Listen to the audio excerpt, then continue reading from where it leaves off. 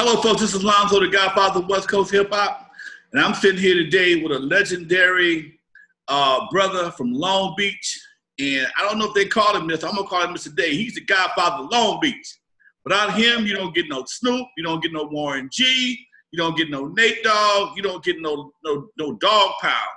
My man is the owner of VIP Records, a good friend of mine. We go way back, folks.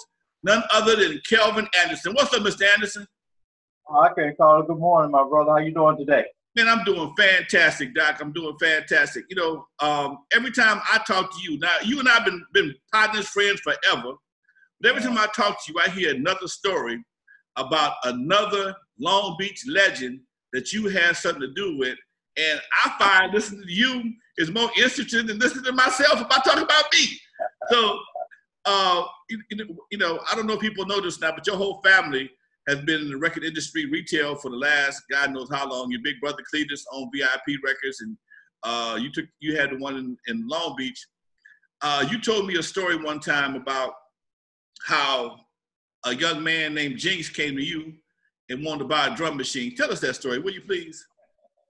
Well, you know, I would say in the early 90s, you know, after being a big part of the Compton movement with N.W.A and those guys, and the next big movement was the Bay Area with Too Short, E40 and all those guys and stuff.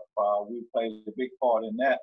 So I had decided that after seeing my brother Cletus do it many years before, working with local talents and stuff like that, he recorded the first ever Ice-T record and stuff, and he used to work with Dr. Dre and a lot of those guys and stuff. So after seeing him do it, I said, well, man, you know, and gang violence was at an all-time high here in Long Beach. So I said, man, if I could probably open a studio, I might could curb some of this violence out here in the streets.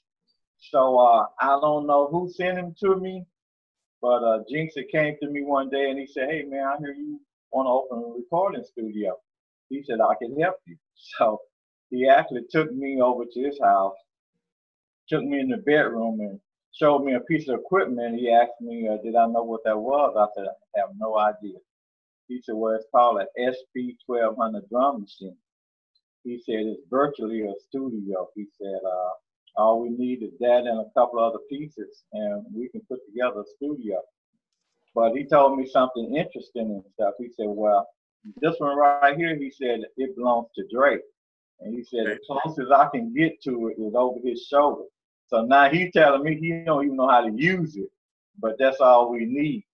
So he said, you know, if you get that, we can do this. So we actually left his house, went to the Guitar Center down on Hawthorne Boulevard, spent $2,500 and bought a new drum machine and gave it to him.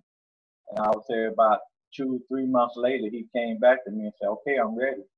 So that's when I made the makeshift studio in the back of VIP Records in the early 90s. And Jinx taught DJ Slice and a couple other guys here how to program and do beats. And it was on and popping, man, every day, all day. Open and closing, kids was coming through, headed to the back room to learn how to rap, be a DJ, do beats, all kind of stuff, man. But it made a big difference and kind of changed the whole game here in Long Beach with the youth here.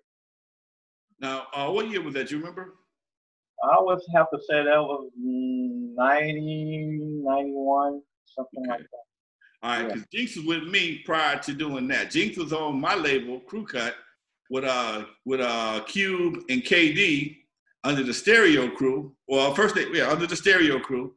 Then they became the CIA. Then Dre and them left in about 89, 90, formed N.W.A. And I don't know what happened with that situation. He didn't quite make the transition. So he knew, but he was around enough to know how to get things done. He's always been a hustler. I'm looking to get him on my podcast in the near future also. Oh, yeah, he hung out with me on Saturday. He was up here. So me and Jinx still remain to be very close and stuff. Good. I'm going to get his number from him. He's part of the family. Huh? He froze up on me. Go ahead. Something happened. You know, they locked up on me for a minute. Definitely part of the family still. Okay. Go ahead. There you go. We back. Okay. All right. Yeah, I see you having a few little glitches this morning. Yeah, that's that Zoom thing. But it's all right. I'll fix it in the editing. Now you say he was with you Saturday, you say? Yeah, he was here Saturday. We hung out. We looking at doing a few things and stuff. Yeah, Jink's still my man. Okay, that's good to hear, man. I'm good to hear. Good to see he's still in the game. Now, how did you and Warren G and Snoop and all them connect? Well, when we opened the studio in the back of the store, like I said, there was a lot of kids back there, man. I mean, everybody from, you know, even Ricky Harris and stuff, rest in peace. You know, the first microphone he ever picked up was in the back of VIP. I can remember Jamie Foxx used to come down a lot, hang out and stuff. He wanted to be a part of one of the cliques back in the day. Okay. But what had happened was the first serious artist that we worked with here at VIP was an artist with the stage name of Radio. And Radio was probably at that time our most talented because he could rap, he could dance, he could sing. He had the unique style of beatboxing, kind of like B.S. Marquis. So that was the first artist that we worked with. And then after getting him signed to Interscope, we started working with 213, which consists of Warren, Snoop, and Nate Dogg. So the radio, right? Okay. What happened to radio? You know what, man? And I've seen this happen so many times in this industry. You know, I've been a part of this industry now for 48 years as a in retail. And so many times and stuff, when a company goes through transition, you can get lost in the shuffle. So when we got Radio signed to Interscope, he was signed as like a gangster hardcore rapper. But the flavor of the day during that time was Father MC.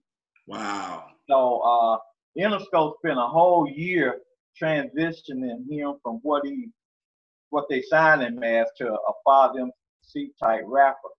And so I would say near the end of that first year, here comes Death Row. And so right after that, you know, the Chronic Project dropped. So then they, you know, and then of course Death Row was running the rap part of the label because, you know, Suge said Interscope don't know how to treat rap.